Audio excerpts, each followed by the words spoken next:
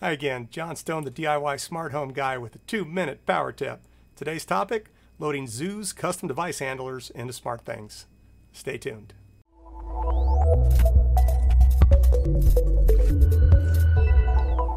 It's important to note that at the time I made this video, the advanced features that are enabled by the Zooz handler will only work in the Classic SmartThings app. You should feel free to give it a try in the new app. If it works, cool. If not, that's the problem. So let's get into this. There's a link to the Zooz Zin26 and Zin27 code in the description. You'll need to go over to GitHub and grab the appropriate device handler. If you're looking for other Zooz device handlers, you should check out the Zooz support website. They have a lot of great information over there. If you got the driver from a direct link, you just need to copy it. Select all of the code and make sure you get it all, and then copy it over to your clipboard.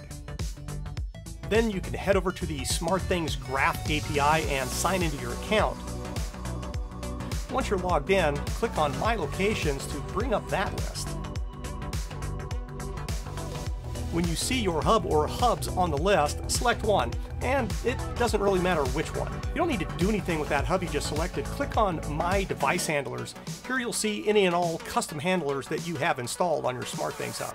To add a new device handler, click the Add New Device Handler button.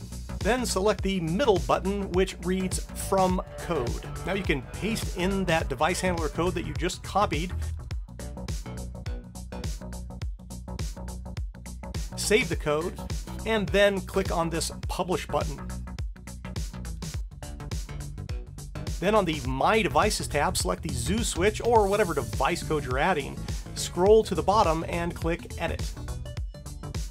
In the Type Select box, you should see the Zooz driver that you just published.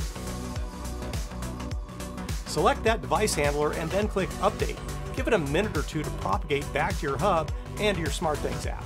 And now you're able to enjoy all the features provided by your new Zooz Custom Device Handler.